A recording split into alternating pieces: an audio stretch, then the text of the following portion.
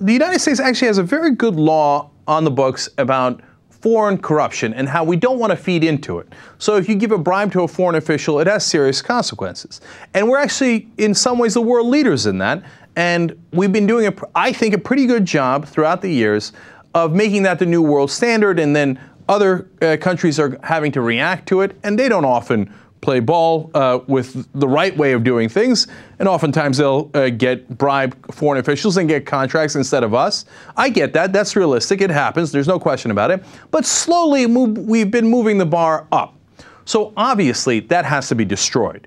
We can't have it. That would inhibit the profits of corporations a little bit here in the United States. What a crazy law. So here comes Michael Mukasey. He is the former Attorney General under George Bush, so you know he has great ethics. And he has been hired by the Chamber of Commerce, by the way, another one of his clients is News Corp, to make sure that we take the edge off that law. Well, come on. We really can't bribe the officials? How about if we bribe them a little bit? And you should read the Politico article where they have all these excuses. Oh, you know, what, we just can't buy the guy lunch? Well, that's ridiculous. We can't give a contract to his brother? Maybe his brother really deserves it. Okay, now, the people in this office say, look, we have limited resources. You think we're going after people for buying somebody lunch? You're crazy. We only bring the cases if they're rock solid and they're very important and a large sum of money.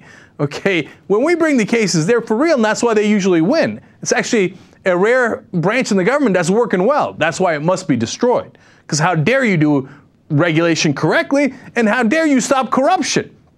So that's why the former Attorney General is hired to make sure that they start to take this off the books, and so that, hey, you know what, if it turns out, you know, we had to give all the money to the guy's brother who wound up putting it in a Swiss bank account where they jointly share. Well, I don't know. No. Hey, we're just trying to be competitive, man. Free market. That's how it works.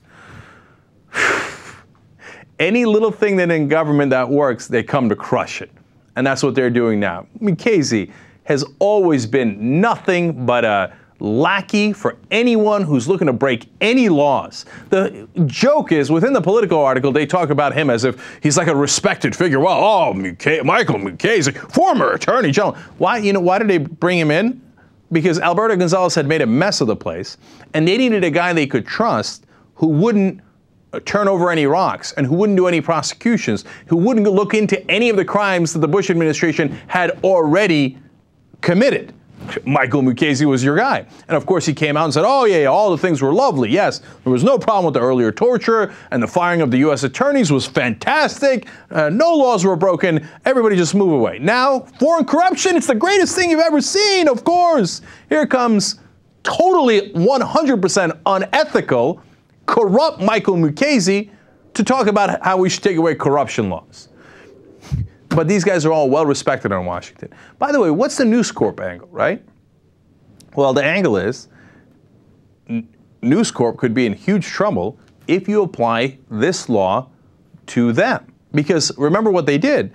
They bribed certain cops and officials in the UK. So if that is linked to their parent corporation in the United States, which it most certainly is, right? It's their corporation. They bribed foreign officials. Well, then they would be in a lot of trouble. We can't have that.